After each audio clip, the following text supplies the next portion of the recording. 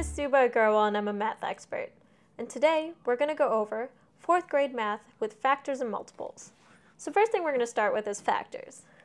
Now a factor is just what a whole number that the number you're working with is divisible by. So say we're given the number 40. What are the whole numbers that this is divisible by? Well, 1 and 40, 2 and 20. These are all examples of factors, because you can divide 40 by each of these numbers.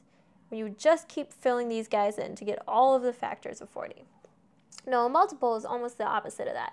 It's when you take the number that you have and you multiply it by an integer. So say we have that number 40 again. A multiple is what happens when you multiply that by an integer. So 80, because 40 times 2 is going to give me 80. So this is a multiple. And 40 times 3 is going to give me 120. Because I am multiplying the number I have by an integer.